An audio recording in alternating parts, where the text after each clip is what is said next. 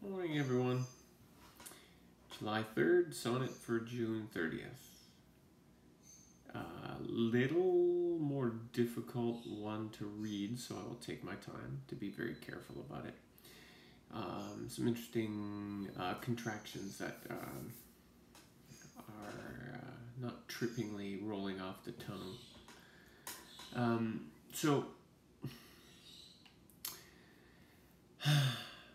Looking at the themes, and this is sort of what I gleaned and put together from some pretty cool stuff. And the idea of theft came up in one, and so I investigated that. But flowers are guilty. They steal color and scent and beauty and essence from the beloved, which is pretty hilarious. So there's an earlier couplet, according to this one site, 35, that claims the youth is the one who steals all of this.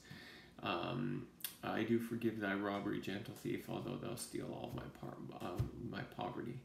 So Shakespeare's brilliant callbacks to some of his other sonnets is very entertaining.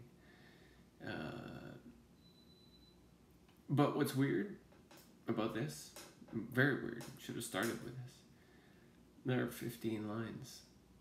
And the conjecture, the talk about it, honestly. And here's one that's kind of funny.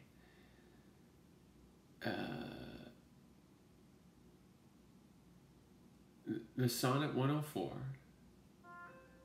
refers to 1604.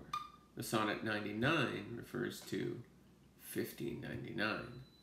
So hence the number 15 is what they say for the lines. Meh. Whatever it is, here's the sonnet. 99. The forward violet, thus did I chide.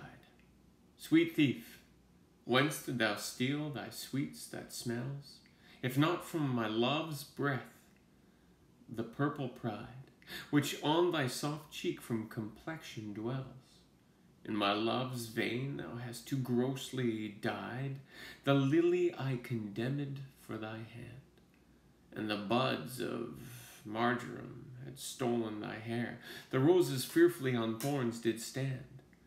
One blushing shame, another white despair, a third nor red nor white had stolen of both, and to his robbery had annexed thy breath.